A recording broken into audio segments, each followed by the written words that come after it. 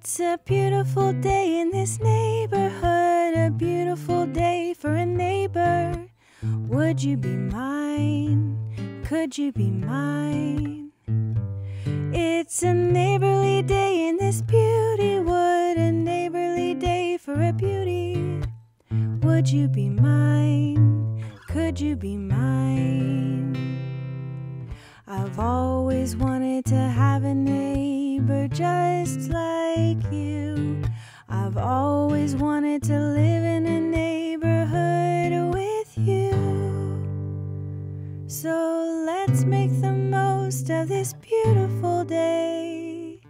Since we're together, we might as well say, would you be mine? Could you be mine? Won't you be my neighbor? Won't you please? Won't you please? Please won't you be my neighbor?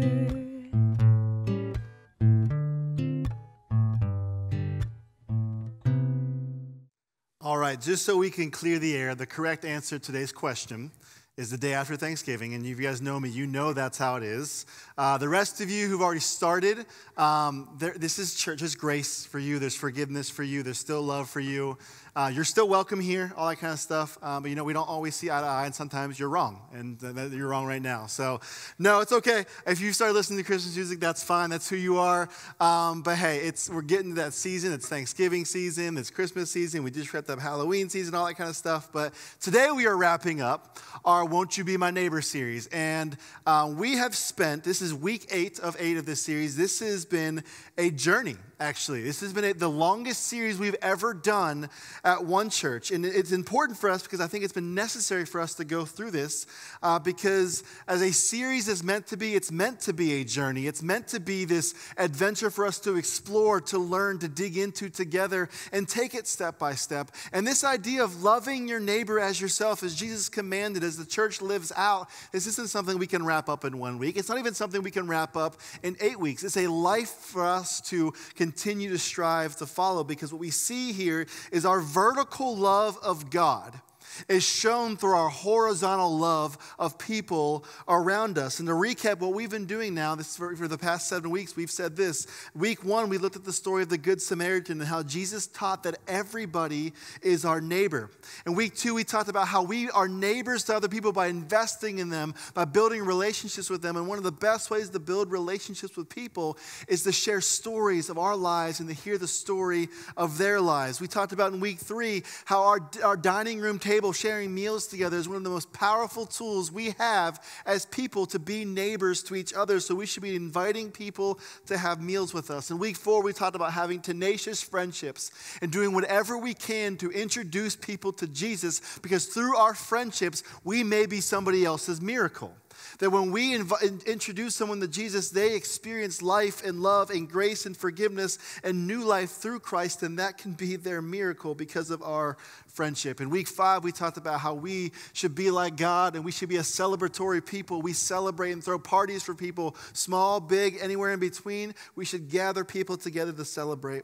In week 6, we talked about how we should cross cultures, that if our friends are just like us and think like us and look like us and talk like us, we're doing it wrong. We should have friendships and relationships with people who are different, and we cross into different cultures. And then last week, we talked about something we all struggle with, and that's busyness, and how our schedules can be the thing that gets in the way of us following Jesus and loving our neighbors as ourselves. And so we've been talking about strategic things and different topical things about how to love our neighbors as ourselves as we are following Jesus. And then here's the thing as we're wrapping up today. A series at one church, and really any church, it's never meant to be a series where we just listen to it. Like this whole journey we've been going on of Won't You Be My Neighbor, it's not something that's just meant to just be listened to and go, oh, that makes sense, and then just leave it at that. This is always meant for us to be challenged, to be encouraged, and to take faithful steps to live out what we are talking through in Scripture. Because oftentimes when Jesus would give a teaching or a challenge to somebody, he would always finish it by saying, go and do likewise. Go and do this as well. Because Jesus didn't teach people for knowledge. He taught for life change. He was about permanent and tangible shifts in people's lifestyle. So when someone says they put their faith in Jesus, it has to lead to transformation and life change. So when Jesus says to love our neighbors as ourselves, then we, if we're following Jesus, have to love our neighbors as ourselves. Because being a neighbor and loving your neighbor is living differently.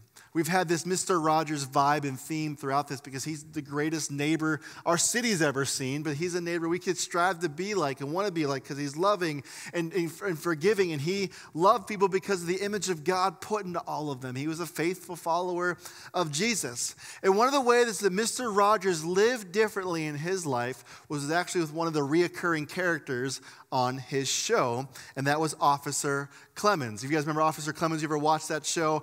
Basically, here's who they were. They could not be more different people in real life. Mr. Rogers, Fred Rogers, a white conservative ordained minister, and Francois Clemens was a black man, an openly gay man who played a police officer in a time and culture where police officers were not viewed in a very positive light. And so Mr. Rogers invites Francois Clemens to be on this show, to be in a recurring role in this, and they had this famous scene that they actually did multiple times, and the scene was in the front yard of Mr. Rogers' house, and there was a little kiddie pool. You guys remember growing up with those, the little plastic ones where you put the water in, the water's like 30 degrees, it's freezing, but kids love it. Mr. Rogers had this pool filled up, and Officer Clemens would come by, and Mr. Rogers would tell him, hey, I'm just cooling down my feet. Like, here he is, right here. And what happened in this scene was this, is Mr. Rogers invited Officer Clemens, Francois Clemens, to share in his little kiddie pool to cool his feet on a hot summer day. But what was said in that time, in that culture, is this was a time where the black community was being kicked out of local community pools because they weren't invited to swim with people of different ethnicities. And so Mr. Rogers, who loved Jesus and loved people, he set this example and said, Officer Clemens, you can share my pool. You can share my space. You can share my life with me. And he lived differently. And what was even more amazing is Francois Clemens said yes to this. If you ever watched the Mr. Rogers documentary, it's amazing. You should. You see a side of Mr. Rogers you didn't even know existed. He's funny, all this type of stuff. But Francois Clemens was on there interviewed a lot throughout this documentary. And it was amazing to hear how they interacted together. Because oftentimes we can look at this and go, oh man, look at Mr. Rogers being the hero of this story. But the truth is, the hero of this story is both Mr. Rogers and Officer Clemens. Because together, they showed on TV what it looks like to love each other as neighbors. They were neighbors to each other. And it's one thing for us to say we love God with all of our hearts, our minds, soul, and strength, but it's only true if our lives reflect that. And our lives will reflect it if we love those around us. And as we wrap up this series, we need to do it in a way that reminds us that it goes beyond what we think and believe and say. Love of God is shown by what we do. Being a neighbor is something we do, because when it comes to following Jesus, what we do is far more important than what we say. Early in his ministry, Jesus declared a sort of like mission statement for what he was all about and what he was about to do in his public ministry. And in Luke 4:18-21, we see this. And the setting is this: Jesus is going to the temple to worship like he routinely did. He was a faithful Jew and always went to the temple to worship, to pray, to read scripture. And he had one of the temple workers to bring him the scripture that said this. It says, "The Spirit of the Lord is on me because he has anointed me to proclaim good news to the poor.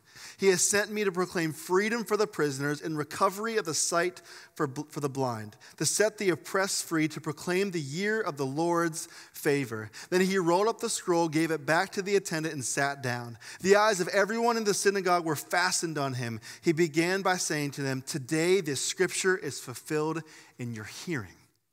And so Jesus is at the temple, and this is like early in his ministry, and he has the attendant bring this scroll from Isaiah, and he declares this. He said, "This is what I'm all about, that I am here because the Spirit of God is on me to proclaim good news to the poor, to set the captives free, to bring healing to the broken, to bring good news to all of those around me." And he tells them as they're looking, this is true. This is what I'm here for. And what's interesting is he didn't pick scripture that focused on individual sin problems or changing a person's belief. He didn't even mention dying on the cross. That's what he was going to be doing at any point soon.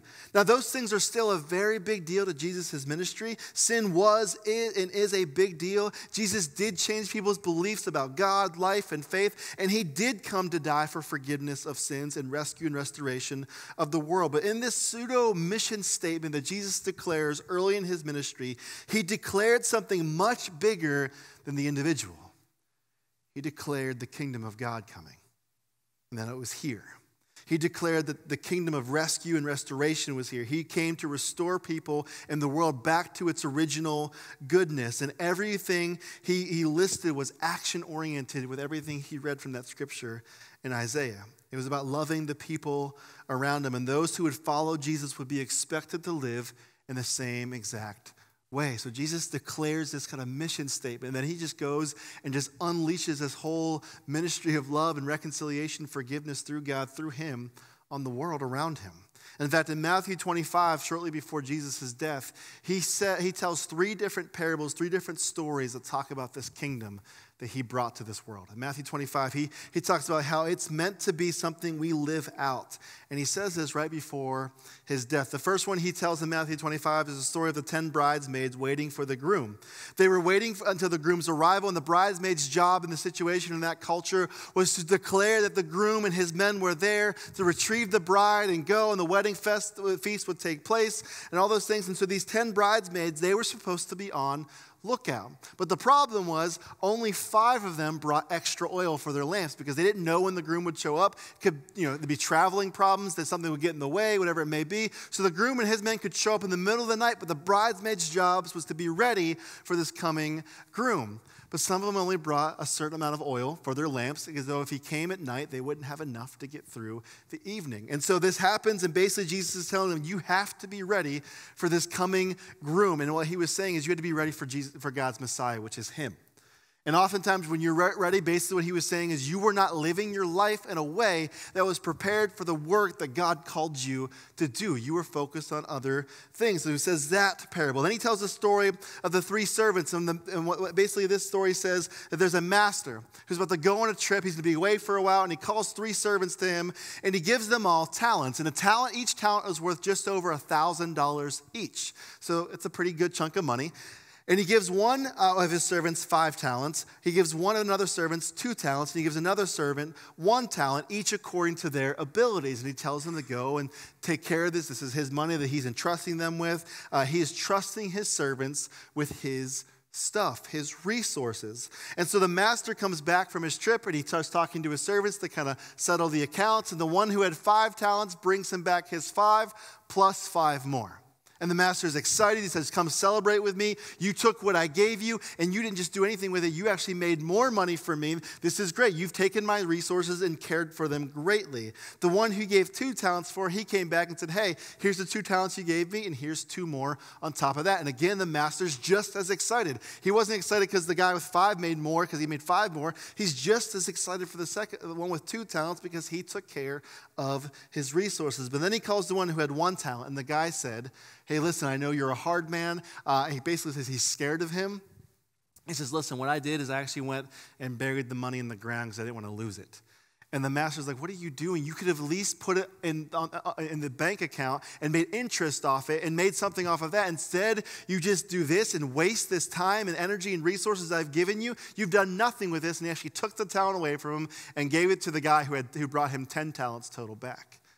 And basically what he's telling him is you've wasted this opportunity. The truth is, the guy with 1 talent wasn't scared of his master. He thought his master wasn't coming back. And so he was just saving the $1,000, the 1 talent, the $1,000+, whatever it was worth for himself, because he wanted to take the resources and use it in his own way. And the master knew that. And basically what he's teaching in these stories, Jesus is saying, listen, what you have, the stuff you're given, you are expected to do something with to honor God with it. What we do with what we have matters, Jesus says. So time, resources, the relationships we have, what we do with those things matters. And then he tells this last story in Matthew 25. And it's the story of the sheep and goats. And he says this in Matthew 25, 31 through 33.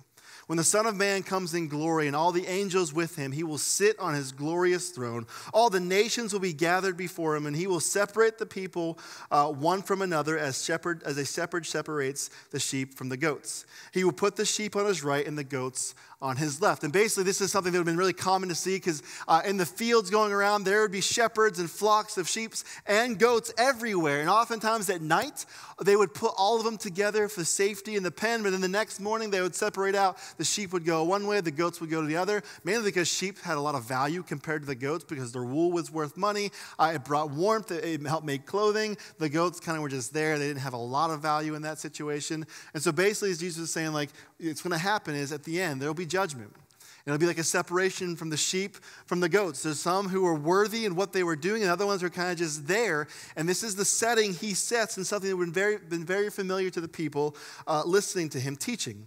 He will separate them out. And it sounds kind of intense, this idea of judgment happening and God separating the good from the bad, the useful from the unuseful. It almost sounds mean, almost sounds unloving, but the truth is God is just and God is still loving and gracious in that.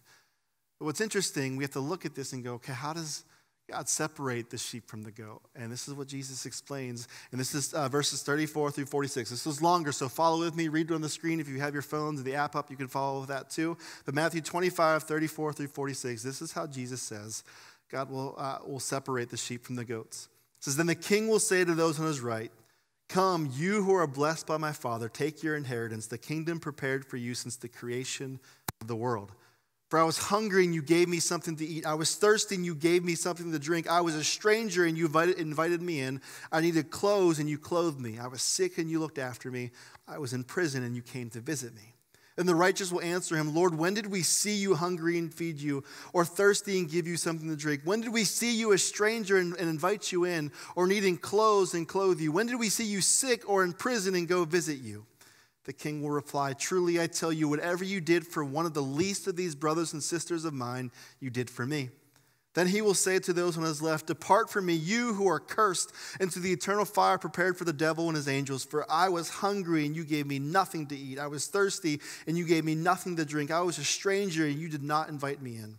I needed clothes and you did not clothe me. I was sick and in prison and you did not look after me. They will also answer, Lord, when did we see you hungry or thirsty or a stranger or needing clothing or sick or in prison and did not help you? He will reply, truly I tell you, whatever you did not do for one of the least of these, you did not do for me. And they will go away to eternal punishment, but the righteous to eternal life. And Jesus tells this story and he says, listen, it is based on what they did. When they fed, gave water, they clothed, they cared for the sick, they visited in prison, they did that for Jesus. But when they didn't, they ignored Jesus. And how does this make any sense as Jesus is explaining it? Because here's the truth. Every single person bears something in common, and that's every single person bears the image of God. Every single person is created in the image of God, no matter their background, their baggage, their beliefs, or their behaviors. And when they are in need or they are lonely, when we pass up opportunities to love them as we love ourselves, to love them as God loves them, we miss the opportunity to do that for Christ. And Jesus lays this very clearly that every person has the image of God in them. And what's even more amazing in this is Jesus isn't even just talking about every single person. He's specifically talking about the church in this situation. Because one of the worst people churches treat are actually people in their church. It's almost like how we treat our family worse than we do strangers sometimes because there's more forgiveness there, more grace there. But Jesus is saying, listen, the way you treat those around you, the way you treat the least of these, the way you treat those who are hungry, the way you treat those who are lonely, the way you treat your neighbors is how you treat me. That is a huge, huge thing to recognize in this teaching. How we treat each other is how we treat Jesus. What we do and what we don't do matters in the kingdom of God. It's not about having all the right theological topics figured out, but it's about living differently. We could argue all day about what different scriptures mean and what different theological points are, things like that. But if we are not loving our neighbors as ourselves, the whole thing is wasted. Wasted. We have to live in a way that is different. We have to live in ways that are the values of God's kingdom. It's about loving God and loving your neighbor. And more than anything, our actions will show ourselves and others where our hearts truly lie. You see, oftentimes in the church, we talk about sin. And we should, because it's a very real thing. But often, we talk about sins of commission. And what that is, these are things that we did wrong. So we lied, we cheated, we lusted, we lost our temper and hurt those around us. These are sins of commission. These are things that we all do. And I think a lot of us, if not all of us, will look at these things and go, yeah, that was wrong, that was sin, that was messed up, that was broken. This reflects the broken nature inside of me. We're all guilty of that. And these are serious things. But equally as serious are sins of omission.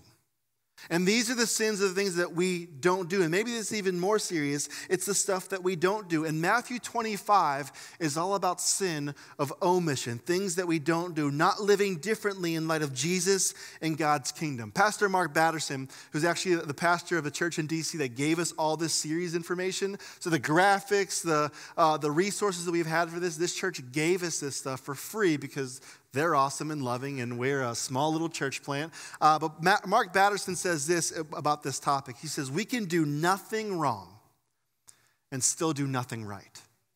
I mean, think about that for a second. We can do nothing wrong in our lives, but we can still do nothing right. And so life following Jesus and in God's kingdom has to lead to living life differently. And that means loving your neighbors in a radical way. This was the kingdom that Jesus ushered in. This is how the early church lived because they followed this teaching. They followed this call. They followed this challenge. They cared for the poor and they cared for each other. They did radical things in that culture that was blowing that culture's mind because in that culture, for instance, if a baby was born with a defect or if a baby was born and it was a female over a male, it was viewed as less than in that culture. So what they would do is they would go leave the babies on the mountainside to die of exposure. But the early church, they would sneak out. They would go rescue those babies. They would essentially adopt those babies, raise them as their own because they had value for who they were. They were born in the image of God. And the church would do these things. They would take care of the poor, the widows, and the orphans, and they didn't have everything figured out. The church was a theological mess early on, hence the whole point of the New Testament. All of Paul's letters was often instructing them and correcting them on some of their theological understanding of who God was and how the church was supposed to operate. They didn't have everything figured out theologically about God or how they were supposed to live, but they did have it figured out. They were supposed to love God and love their neighbors. And this actually drew the attention of the Roman Empire. The way they lived made the Roman Empire take notice, the most powerful force in the world at that point. And they didn't make the Roman Empire notice them because of their beliefs. In fact, the Roman Empire scoffed at Christians because of their beliefs, because the Christians believed in one God. And the Roman Empire looked at Christians in that culture like, these idiots only believe in one God. They're essentially godless because the Roman Empire and the Romans, they believed, they had a polytheistic culture. They believed in tons of different gods, the God of war, the God of the sun, the God of fertility, the God of all these different things. And so the Christians who were proclaiming there was only one God, the Roman Empire were like, these idiots have no idea what they're talking about. They're essentially atheists to them. They scoffed them, they mocked them. But what they noticed was how they lived. They noticed how they cared for each other. They noticed how they cared for even their own people in the Roman Empire.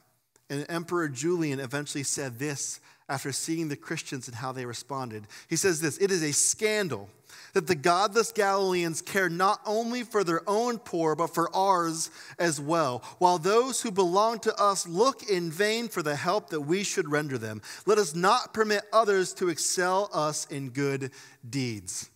The Roman Empire, all the power, all the resources, all the wealth, they looked at the Christians and said, they are blowing us out of the water with how they are caring for the poor. Let's not let them do that. It was kind of like a challenge, which is kind of funny to me. But the Christians just didn't stop. This is who they were. They were going to love their neighbors as themselves because this is what God called them to do. And the Roman Empire hated that someone was better than them at doing something. And this little ragtag bunch of people transformed by Jesus was making the Roman Empire look weak and bad at caring for those in need. And the thing is, the church wasn't this crazy, wealthy church in this situation, but they were crazy in love with God. And they led them to do crazy things with loving their neighbors as themselves. Imagine if our government and our communities and our schools and our neighborhoods today saw the church the same way. And said, wow, how are they outdoing us in caring for the poor and taking care of those in need and loving their neighbors. And this is what Jesus calls us to do, to live differently. So differently that others will take notice. And as we wrap up this series, this is what we need to take away from it. That a follower of Jesus lives differently. A follower of Jesus lives life in a way that radically loves God by loving those around him. And we can't just say Jesus is Lord and not love our neighbors. We say Jesus is Lord by loving our neighbors. And so how do we live differently? I think the first thing we have to pay attention to is truly give our lives to Christ. I think one of the biggest holdups for us living differently is that we haven't really surrendered our lives to Jesus. We believe in Jesus as Savior, but not always as Lord. And we can't miss this. We love the idea of Jesus as Savior, the one who rescues us, the one who redeems us, the one who forgives us. We all need that. We all long for that in our lives. We love the idea of Jesus as Savior, but the idea of Jesus as Lord is a whole different level there, because we were saying then, if Jesus is Lord, then he's in charge. That he's the Lord, he's the one who sits on the throne of our lives, that everything filters through him, and that means we have to take ourselves off the throne of our lives. So when we say Jesus is Lord, that means we give him the power, and that's where we reply to Jesus, because you say so, Jesus, I will. I will. And this may be where some of you need to kind of address, where maybe you've said, yeah, Jesus is good, Jesus is God, I believe in him, he's my Savior, but is Jesus Lord? Is Jesus Lord? And if that's a decision you need to make, I encourage you to make that decision. I encourage you to talk to me or one of our other leaders here at the church so we can pray with you to walk you into that decision and things like that, because this is a big deal. There is always a decision that has to be made. We can like Jesus, we can like him from a distance, we can like him up close here at church, but there has to be a decision. Do I make Jesus not just my Savior? Do I make him my Lord? Do we truly give our lives to him?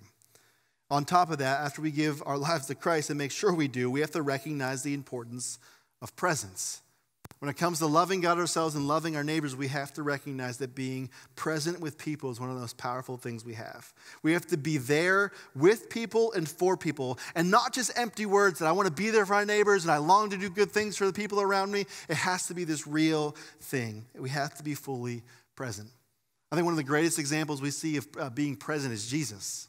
In fact, when Jesus, one of his close friends, Lazarus, dies, he goes fully knowing he's about to resurrect Lazarus from the dead. Like, he's about to show off his God power, raise Lazarus from the dead. In fact, his sister was actually nervous about it because he's like, hey, open the tomb. She's like, no, Jesus, he stinks at this point. And actually, the King James Version is really funny because it says he stinketh, which is awesome. Like, your kids or someone comes to you like, hey, you stinketh. But Jesus knew what he's about to do, but before he even got there, he wept. Because Lazarus' sisters, Mary and Martha, were upset. They were mourning, and so Jesus was present with them because he understood the impact of death. He understood the pain they were going through, so he was present with them. Before he's about to raise their brother, he actually wept.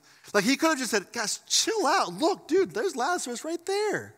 But he wept with them. He was present with them.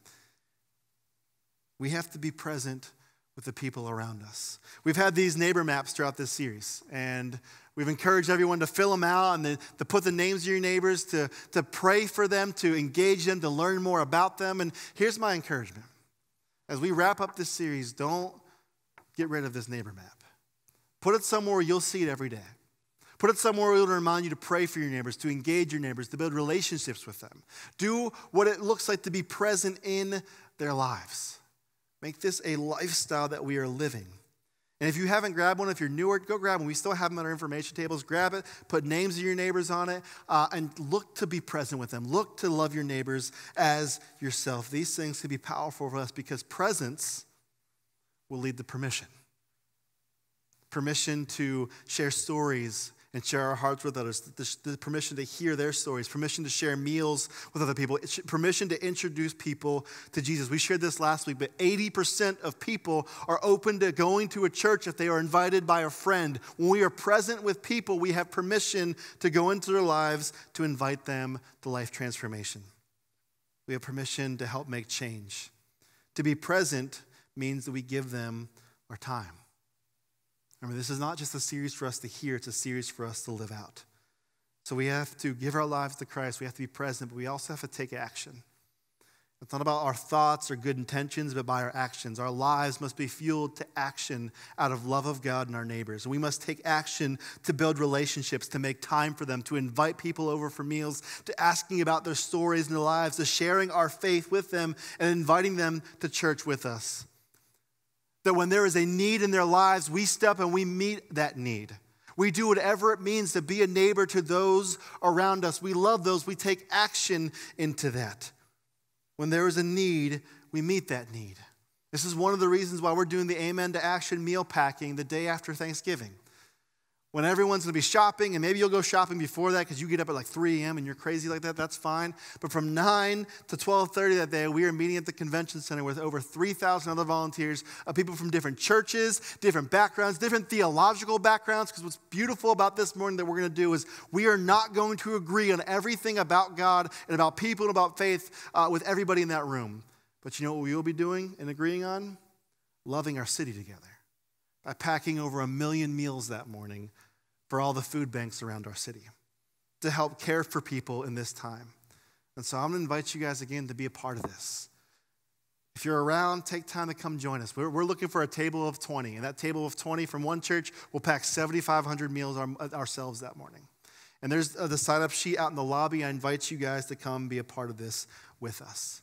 We're entering into this holiday season where there are needs, there is brokenness, there is depression, there is hurt, because the holidays can bring a lot of different things for people. And we have an opportunity right now, One Church, to be neighbors, not in just this season, but every season moving forward. So think about those around you. Think about those at work. Think about those in your schools. Think about those in your neighborhood. What does it look like to be present with them and to take action with them this season? What does it look like to make sure that they felt like they were made sure they were invited to the holidays with you if they don't have somewhere else to go, or come to church with you if they don't have a church to go to, or just to come over for a meal in between the holidays? What's it look like to take action? Because this is who Jesus was. Jesus wasn't someone with empty words or empty intentions. It was out of love for you that he gave his life. For your sin, for your life, because he loves you, he gave himself over for forgiveness, for rescue, for redemption for all of us. And wouldn't it be something if, Jesus comes to earth, God sends Christ, and he comes down and says, hey, God loves you, I hope everything goes well for you, but good luck, everybody. That's not how Jesus operated. Jesus was the greatest neighbor of them all. By being God, he didn't consider equality with God something to be grasped. He came and he humbled himself, as Philippians 2 says, to take on the nature of a servant. And he even humbled himself to the point of taking on the cross. The most brutal, the most vile, the most disgusting way a human being was ever killed. It was a mockery. It was for humility. And Jesus took on that sacrifice for us. Because Jesus loves you so much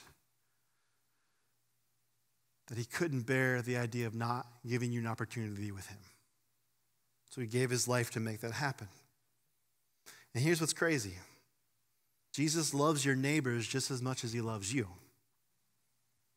And sometimes you're the one to show them that. So we have to live differently. We have to live in a way that if we follow Jesus, we have our faith in Jesus, we live in a way that shows people we follow Jesus. That means we love them. So what are you going to do to live differently? Here's a couple of questions I want to challenge all of us to think through today and going into this week and to implement. The first is this. What are 2 to 3 things that you'll do differently moving forward? What are 2 to 3 things that you will do differently? One of the things I'm kind of going to challenge myself with is this. It's getting colder outside. And so sometimes at the bus stop for Noah, people just drive up in their cars. And I live like a 1-minute walk from Noah's bus stop. And sometimes, yes, I drive my car up there. But there's also people who don't have vehicles, or they don't bring their vehicles, and they're just sitting outside waiting for the kids to come on and go off the bus. So for me this season, I'm going to challenge myself, and it's my responsibility to get Noah from the bus stop. I need to walk. I need to be present with my neighbors. If it means a 5-minute conversation with them, then so be it. If it means I'm freezing because they don't want to talk to me, then I'll so be it, but I need to be present with them. That's part of it. And someone in our small group this week challenged us and challenged me without knowing it that one of the things that I get kind of busy with is my phone. That it takes away my attention from people, that it takes away my presence with people. And so I'm going to be as cognizant as I possibly can to put the phone down and be present with those around me. Especially this season where I'll be with other people, with holidays and things of that nature. What's it going to be? There was someone in our small group this week, how we were talking about and kind of lamenting the fact that we all live by neighbors, and maybe you guys have those neighbors that you live by them for years, but you've never talked to them, besides the hey, maybe, if that. And there's someone in our small group who said, you know what, there's some neighbors that we've never talked to after living in our place for years, and one of the ones in this small group said, okay, by the next week, we're going to talk to these neighbors. And I was sitting there going, yeah, that's encouraging and challenging, and I'm like, oh, I should probably do the same thing. So what are we going to do differently? What are 2 to 3 things that you and your family will do differently moving forward? And then here's this. Who's going to keep you accountable with this? This is a big deal. Remember we've said this, together is better, working as one to help people follow Jesus. One of the ways we do that well is we give people permission in our lives to challenge us on this, to hold us accountable for us. Who's the person that's going to say, hey, Brandon, how you doing with your phone? Hey, Brandon, are you talking to your neighbors at the bus stop? Hey, Brandon, are you talking to your neighbors and being present with them? Who are those people for you? Who's going to help keep you accountable? And then this, how are you and your family going to create space in your calendar? Because oftentimes we're so busy, we talked about this last week, have this conversation. Hey, how can we create space to be present with our neighbors? Inviting them over for dinner, being present in their lives, whatever that may be. How can you create space? And then this one, this is always the toughest, I think. How are you going to be vulnerable to build relationships with others? If people feel like you're not being real, they're not going to be real with you. So what are you going to do to break down those walls by being vulnerable with them? Now, just be clear. You don't go up and introduce yourself and give them your life story. That's terrifying. But in those moments, as you're investing in building relationships, what's it look like to be vulnerable with them? To say, yeah, this is my life. These are what things that go well. Here's what I'm struggling with. When they ask you how you're doing, you don't just go, I'm fine. You go, no, this is how life is. What are you going to do to be vulnerable? Because the one thing we need to walk away with is this. The people need you to show them you follow Jesus more than they need you to say you do. Remember this. They need you to show them you follow Jesus more than they need you to say you do. So let's live differently. There's a reason we started the fall series with this, because here's where we're at as a church.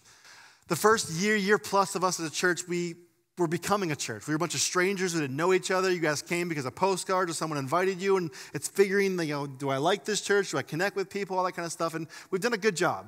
We've become a church. But here's the problem. We have to be the church too. And so there was strategy, and we've been praying about this, why we're starting this fall season with this, a season when we're kicking off in the school and the holidays. We started this series because we need to go be a church now.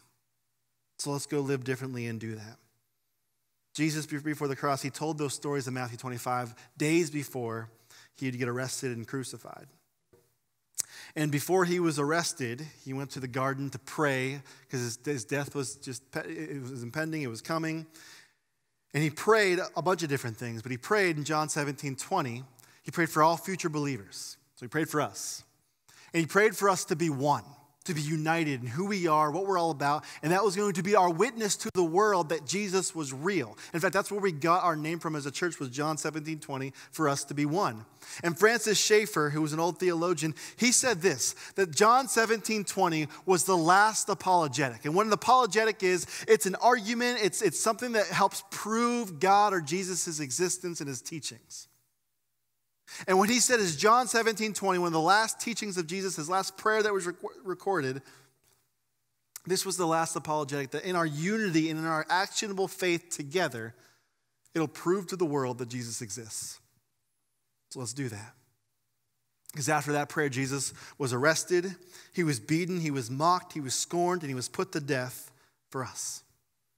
And each week we remember that, we worship that, we celebrate that together through communion. And what's going to happen is today we're going to give some time to reflect on who Jesus is and what he's done and what he's called us to do right before we take communion. So I'm going to pray. I'm going to pass out communion. Then I'm going to encourage you to take a couple minutes to reflect in your seats. And my encouragement to you is this. Reflect on the cross. Reflect on the fact that we don't have a Savior who is distant and just had good words and good intentions. He had action to be present with us on earth and to give his life over for us. And ask God, God, because you love me so much, what are some things that I can love others the way you love me? Let's pray. God, thank you so much for today and this church and these people. God, thank you for your son. And God, help us to remember that what we do and what we don't do matters in our lives, God. The things we do, the things we share, the way we live our lives, God, people see that, people watch that, and God, they need us to show them that we follow you. So God, help us to do that. Help us not to have a life of empty words and empty actions, but a life that is loving you so much that we radically love our neighbors, that people take notice of that. God, transform us to be more like you. In your name we pray. Amen.